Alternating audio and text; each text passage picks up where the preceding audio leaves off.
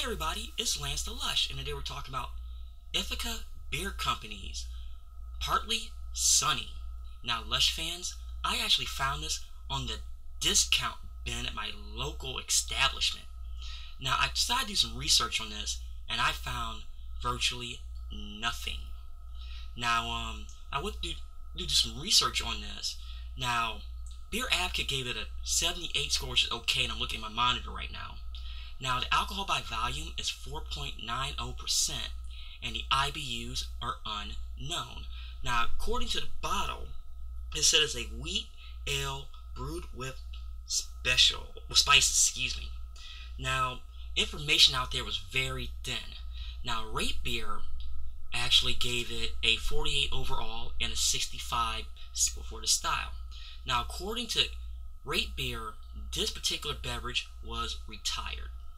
Now, what I gather is it's definitely a wheat beer.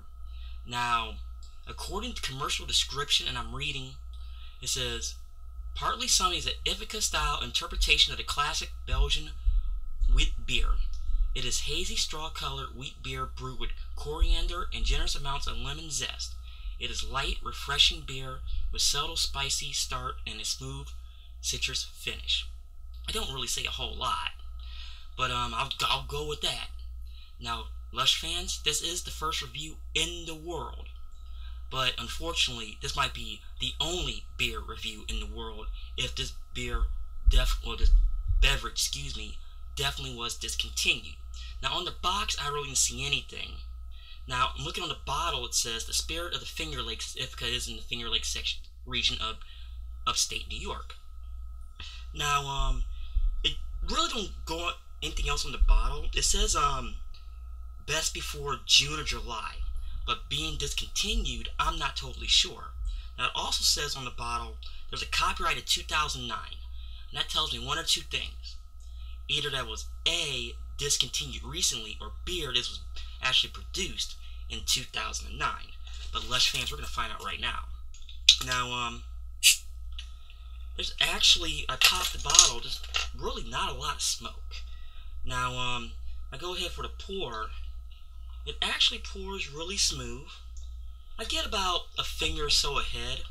Now, I'm noticing the bottle, I know you really can't see it here, but there's actually a lot of carbonation, and this is definitely a wheat beer, because it's cloudy. Not as cloudy as some of the other beverages I have, but it's actually relatively cloudy.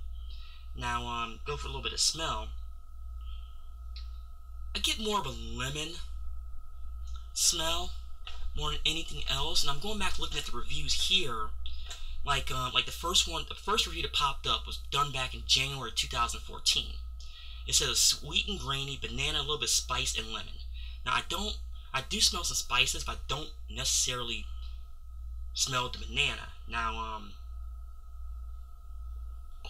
go for a little taste.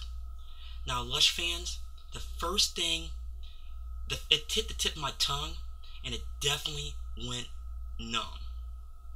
But not numb in like a bad way, like you're getting your teeth pulled numb, but it's like you just hit it, and it seemed like my tongue is taking a lot of time to adjust to it. It's definitely very carbonated, at least to me. Now, if you had it before, please let me know. I'd like to know your opinion on this. I don't really taste it. Well, yeah, now it is. Now I taste it. Now I start to taste that lemon and coriander. The coriander is a little bit off in the background. That lemon just popped up on that second sip. So I don't know if that was by design or not. But I do get a lot of carbonation. Now, understand something, Lush fans. Some people actually like that. I don't know why, but they do. Me personally, sometimes, especially like the Ritas, it's just straight overkill. And one thing I'm starting to notice too, because of said carbonation, I'm actually starting to get bloated.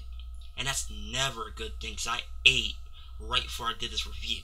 So I know for a fact because I'm not stuffed.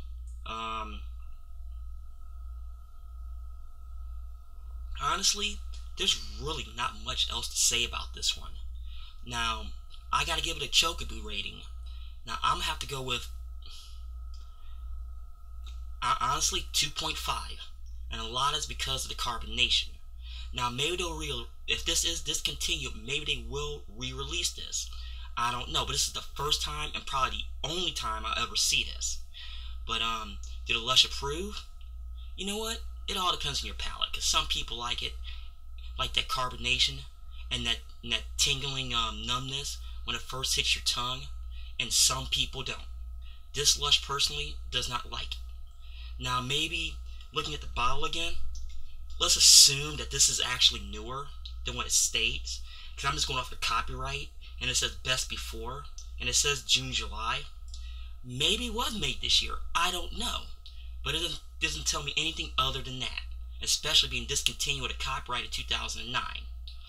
Well, Lush fans, like I said, it might be for you, it might not be for you. But like I said, this is Ithaca Beer Company's Partly Sunny, and stay tuned for the next edition of Lance the Lush.